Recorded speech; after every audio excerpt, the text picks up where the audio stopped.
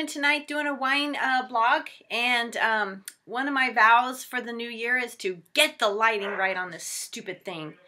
Never mind, I'm just not going to complain about it. So I have like this angelic halo up here and then real colors down here. So I'm going to do the best, try to get through it. I promise it'll be worth it, because tonight we are trying 2011 Cornerstone Cellars Willamette Valley Chardonnay.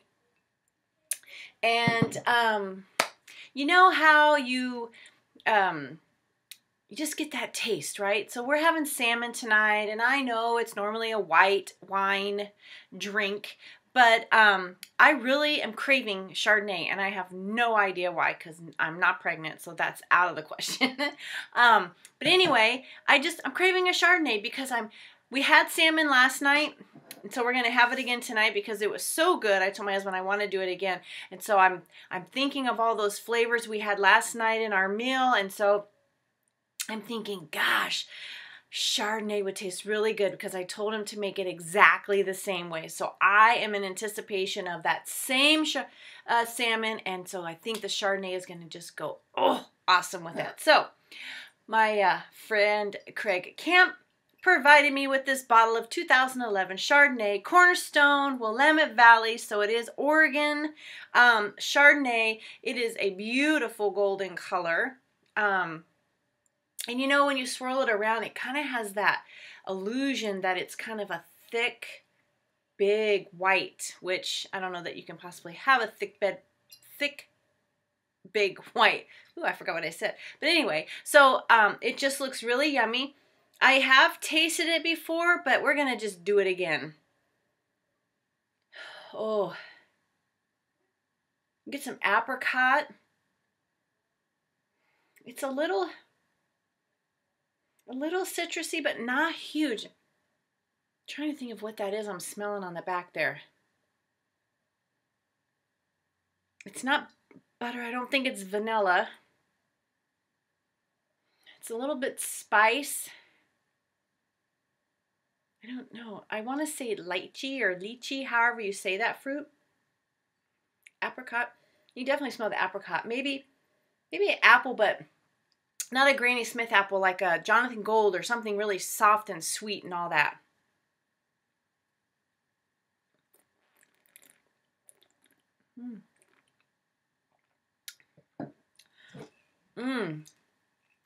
Oh. I know that this, I believe this wine was done in stainless steel, but then pulled out and done in some oak, and I want to say new or French oak. I don't think Craig and them do a full-on oak on their Chardonnays.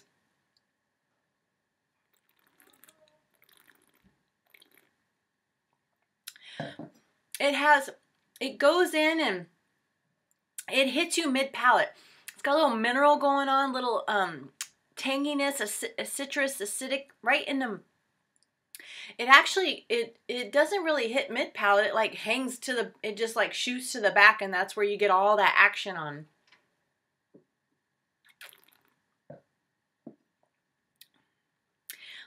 Yeah, it's very soft. You taste very slight oak.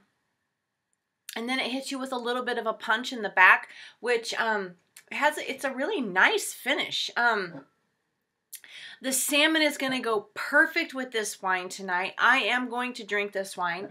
I'm excited. This is going to go good because the way my husband makes the salmon like he did last night, it's just real simple. You know, it's a little lemon Meyer, olive oil, some rosemary, but the salmon has like a creaminess to it, so it's going to go really well with this Chardonnay. I'm excited, and I'm glad it was the only one I had. So if you're watching this and you want to send me some Chardonnay, so I can talk about it, that'd be great, because you know, every once in a while I like a good Chardonnay.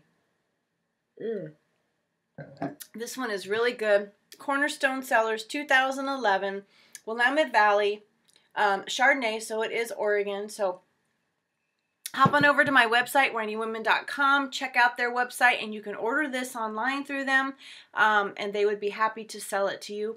especially for the holidays. It would make a great gift for someone in your life that loves wine. So until next time, cheers!